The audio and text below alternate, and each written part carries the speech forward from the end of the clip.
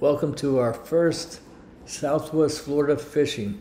I have a topwater popper. You want to try that once? Yeah. Let me just try the topwater for kicks, can I? Sure. Everything's wrong here.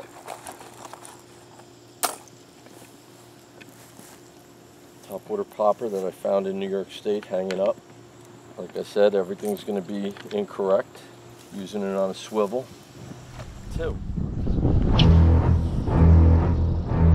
That's it. I'm almost satisfied with that.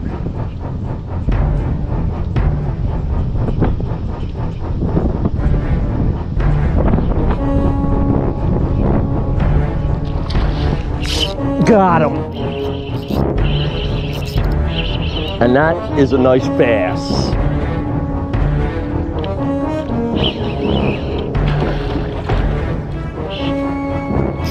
Woo!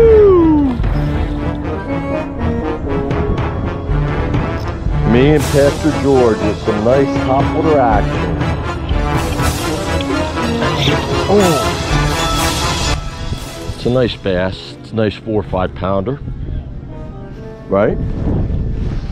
Did you see him grab that? Bass aren't usually that hard to extract the hook from. Look at the mouth on that. It's a nice bass, isn't it, Pastor George? Nice largemouth. All right, we're going to release him unharmed. Safe release. Get in there.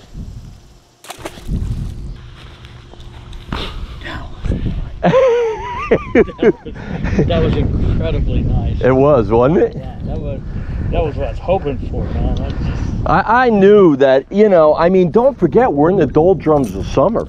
Right. That water's hot. Yeah, they're not. But those largemouth, they can't refuse an easy meal. Good, yeah. We got him, didn't we?